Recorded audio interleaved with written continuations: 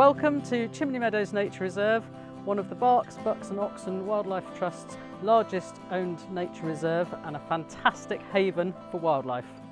Chimney Meadows is one of over 80 nature reserves which are cared for by the Trust. It provides an important refuge for wildlife, but also somewhere for people to discover nature on their doorstep. It is also part of the natural habitats which are helping to tackle the climate crisis that we currently find ourselves in. So in 2003, the Trust purchased Chimney Meadows and undertook an ambitious project to turn what were arable fields into species-rich meadows. 18 years on, Chimney has now become one of the Trust's most beautiful and diverse wildflower meadows, and it has also been named as a flagship reserve under Prince Charles' Coronation Meadows project. Chimney Meadows is not only a suite of hay meadows, it also has quite a large area of wet grassland, and this provides important habitat for wetland birds throughout the year, and especially curlew that actually breed on site. We're now going to head out onto the reserve, make our way across a few of the meadows, pop into the bird hides, and then head down to the river before we then turn around and make our way back here. So do a broad loop of the reserve and see what we can find.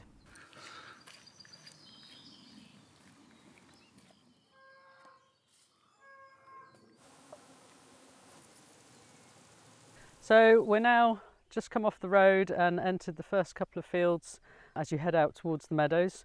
These fields, though they are meadows, they're actually pasture fields because we don't cut these for hay. We use them to graze our livestock when we have the hay meadows shut off during the growing season. We've got Hebridean sheep and Beulah sheep. We also have Dexter cattle on site. These livestock are an integral part of the management of the hay meadows. So after we've actually cut and removed the hay, we then need to aftermath graze it, and that's where these guys come in.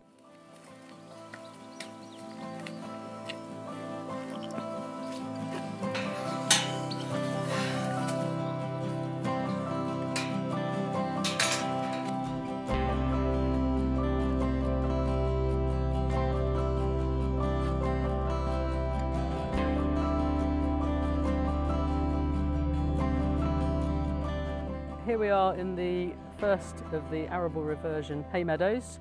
In front of me you can see a profusion of these little yellow flowers with little seed pockets, and this is called yellow rattle, also known as hay rattle, and it's a really important plant in the success of creating a hay meadow. The reason for that is it is semi-parasitic, so it attaches itself to the roots of the grasses especially and steals nutrients and water from them, which reduces their growth and then allows other wildflowers to take that space, and this is what you see today. So you can see the grasses, but it's quite thin, and that's why you then get this gorgeous array of wildflowers. What's really important is not to just walk through a meadow, but to actually stop and just have a look and a listen, because you'll be amazed at what you'll find and what you'll hear. So when the sun's out, it's not quite sunny today, but there's a profusion of crickets and grasshoppers that will bounce around in front of you. You've got butterflies galore. So when the sun's out here, we've got marbled whites, meadow browns, ringlets, common blues, and they're dancing around like you wouldn't believe.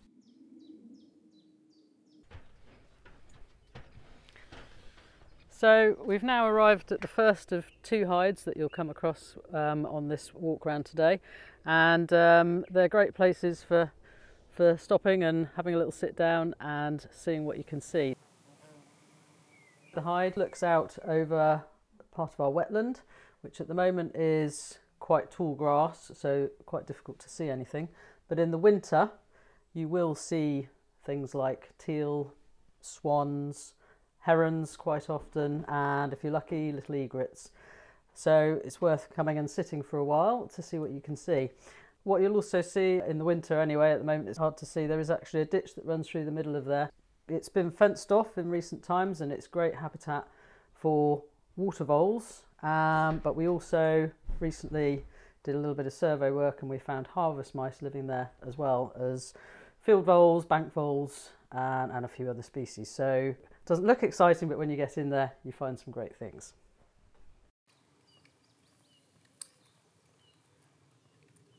Okay, so now we're here at the Small Hyde. We've just come along from the other one. This one overlooks a pond, and it's a great place if you want to sit and see damselflies, dragonflies, that kind of thing. Really, really good for that.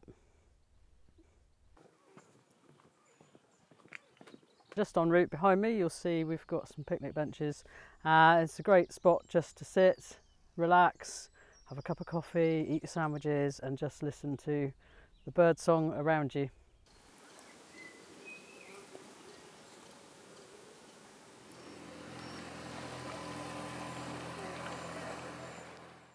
So we've just come up from the picnic area onto this bridge which spans the Thames cut. That's so called because it's actually a man-made channel dug by hand, but the actual original route of the Thames still runs round the back of the land to my right, which we now call the island. It's also home to otters, and we have had an otter and her cubs. So if you're very lucky and you stand here for long enough, you might well spot one.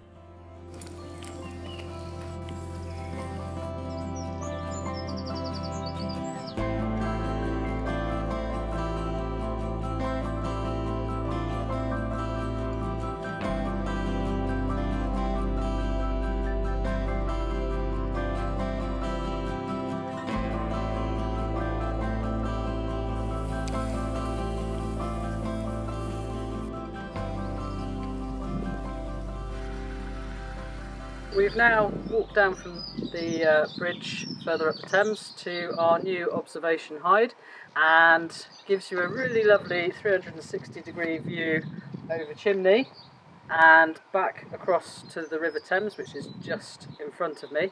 And then across there on the southern side of the river is Duxford Old River, which was a piece of land we acquired a few years ago and is now undergoing wetland restoration works, including a fish pass which will allow fish to travel across a piece of water that they've previously been blocked from and provide some spawning ground as well.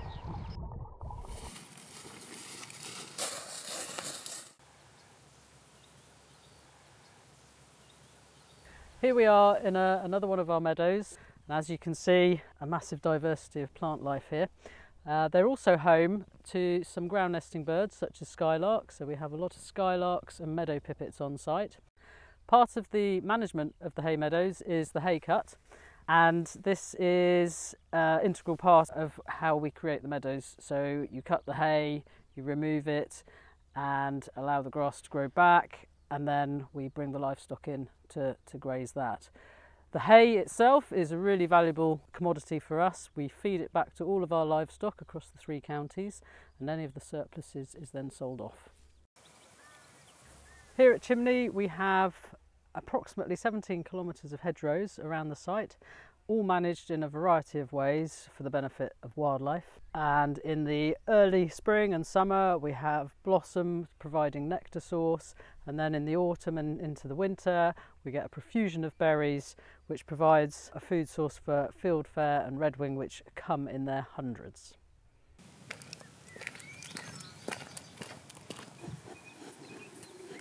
Just stopped en route as my cows have popped down to say hello. So these are some of our Dexter cows that we have at Chimney Meadows.